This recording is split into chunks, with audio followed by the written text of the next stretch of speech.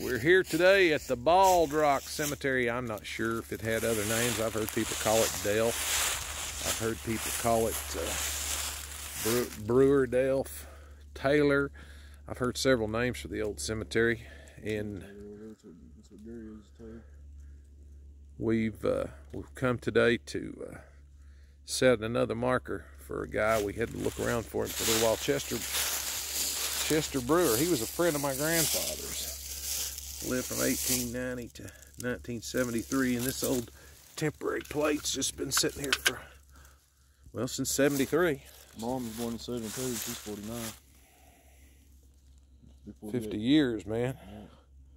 Yeah. So, we've got a donated, my cousin Bob Sparkman donated the money to purchase Chester a marker. We're going to set that here today. A lot of old graves here, bub. Yeah, I went through and lifted all their stones back up, raised them back up and stuff. Yeah. Right there, a bunch of them out there. Raised them back up until they set up. Man could spend a day out here working on some of these. I love to know who some of them unmarked graves is out there, man. It's just got the regular field stones in them. Yeah, you and me both. So we're going to try to bring a little honor to Chester Brewer's grave today. I want to thank Bob Sparkman for purchasing this for Chester. Hey, you want to get grab off too? Yeah.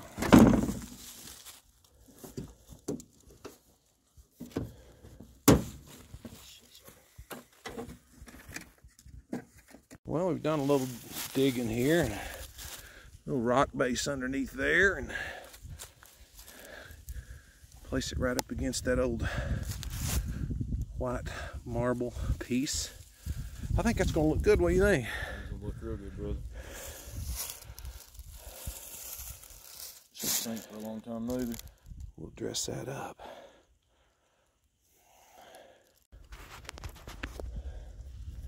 What do you want to do with that?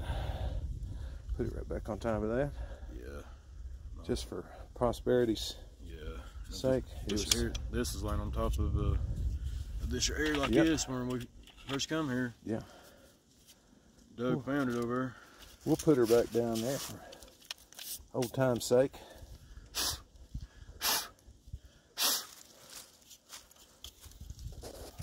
I don't know much about Chester other than he was my grandfather's friend, and he supposedly lost his wife, who was from over around Mount Victory, in childbirth. Probably an event-changing moment for Chester, because I don't know that he ever remarried again and wrestled with his demons. I lost my daughter, man, her alive, and it about killed me. So I can about imagine what he's going through. Yeah. When you got kids and stuff like that, and you can't see them, it's hard on people. Yeah, it is. It is. Let alone when they're gone for good. Yeah. Well, we're going to dress the Chester's gravesite back up here and shift some of this dirt back around. Call it a day.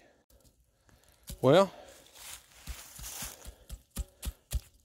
in 48 years later, Chester's got him a marker. This should last a while. That's a granite marker made from markeverygrave.com. It's 26 bucks plus the cost of a paver from Lowe's and some liquid nails and a little bit of gravel. Makes a very respectable marker for Chester.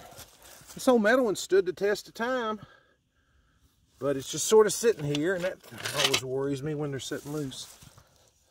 So, what do you think? It's good, bro.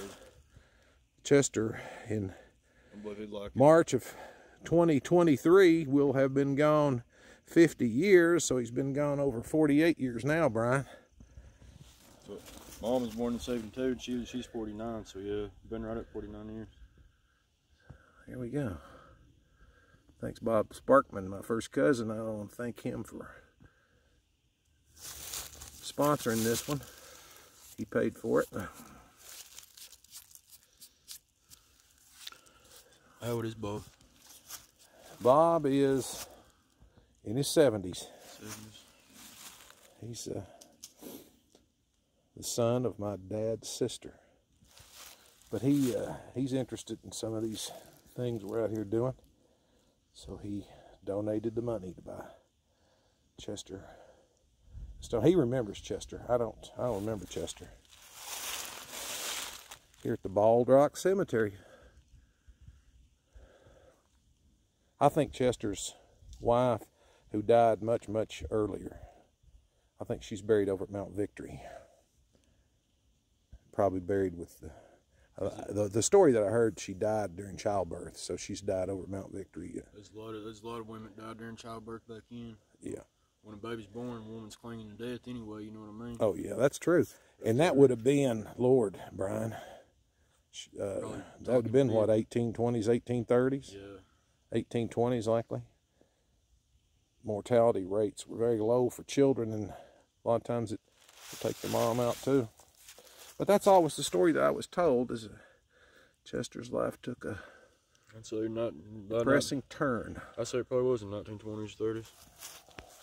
Judging by him, because he's born in 1890, and by 1920 he had already been 30-year-old. Yeah. We looked that up, and Ida Mae Bolton Brewer was his wife. She died at the age of 24 in 1920. So we were all over it, wasn't we? It had to have been, we said 1920s, 1930s. He would have been, yeah, he would have been about 30-year-old when yep. she died. That's about what I was thinking. So, to my knowledge, Chester never married again.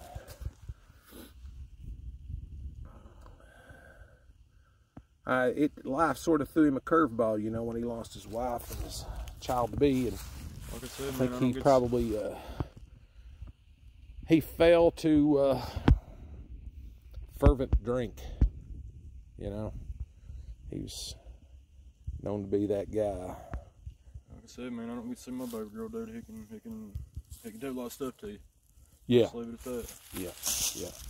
But good little memorial here for Chester. Nice little way to remember Chester. Thanks for your help, man. Yeah, no problem, brother. I'm just glad to be doing this for them, you know what I mean? Yeah, helping absolutely. these people out and stuff. Yeah. It's mainly about, that's why I do, it's why I do what I do, you know.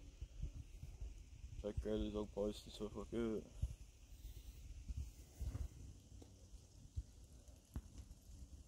These is old people at one time too. That's right.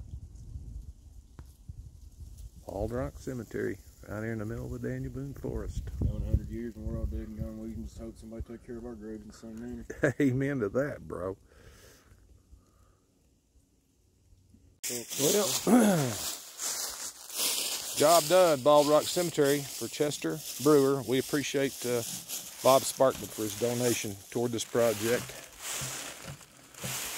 Another job done. Appreciate your help to my buddy Brian Maxey. No problem, bro. Like I said, man, do it for them. All right.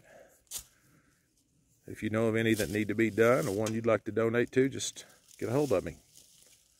Chester Brewer. Rest in peace, bro. Yeah.